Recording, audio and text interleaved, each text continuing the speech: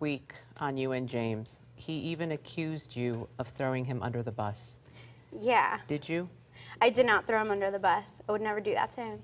Do you know, let me explain why it was perceived that way, and then you can react. When you went upstairs to the HOH room to apologize to Paul and Victor for stabbing them in the back, you said, I put trust in the wrong people's hands. I really trusted James and his opinions. How do you think that was interpreted? What was that saying? Yeah. Well, basically what I was trying to say is I trusted Nicole and Corey due to James. He really trusted them, and I trusted Victor over, Victor over Nicole and Corey. So I went with James's gut, and I wasn't trying to throw him under the bus. I listened to, certain things that people were saying, and I believed it all, and it kind of put me in that position. But I would never throw James under the bus ever in a million years. That was never my intent. And honestly, I'm honored to leave next to him, and I campaigned to keep him. So I thought that would show everyone how much I care about him. We heard you just now, in previous to just seconds ago, call him your soulmate and profess your love for him. Yeah. Everyone wants to know, how real is this showmance? I mean, it's really real. I can't make my feelings up for him. I care about him so much. Like, he's such a good human. He's me in a guy version. I mean, I'm really peppy and girly, and he's very country, and he's Asian, but like, we just make it work.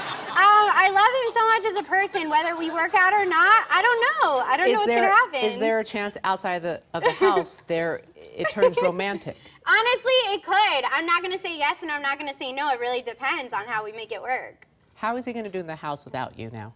I don't know. I hope that he does really well. I'm rooting him on. He has my vote if he makes it to final 2, but he better not be the next one walking out those doors because I really want him to do well. What if he works with Nicole and Corey to get there? Honestly, I did say I'd be sad if he would, but at the end of the day, I told him before I left, you work with whoever you want to work with.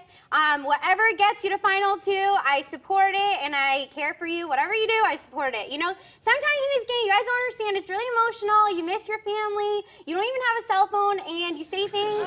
You don't really mean, and people don't understand that. So out of anger, sometimes I say things, but then I apologize right after, so it fixes it. In the event you were the one evicted tonight, your housemates taped some goodbye messages. Let's look over here. And let's watch Natalie, you got me evicted, now I'm evicting you. I might have left on a mistake, but this was not. It sucks to see you go, but somebody has to win the 500K. I guess I'll see you on the outside.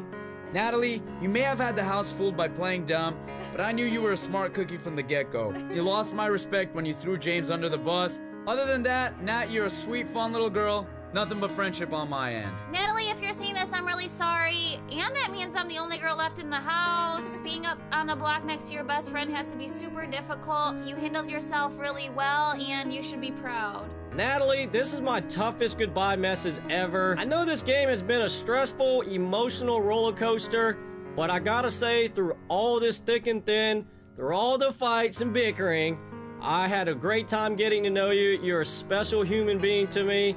And you've taught me a lot about myself in this game. I didn't expect to get in a showmance, but I took one look at you and it was all over from there. You'll always be my #1 and my best friend. Take care, girl. See, I didn't realize I threw my, you say things and you don't realize you throw people under the bus unintentionally, because my heart was to always protect him, so. Well, you're off to the jury house right now. I'm excited!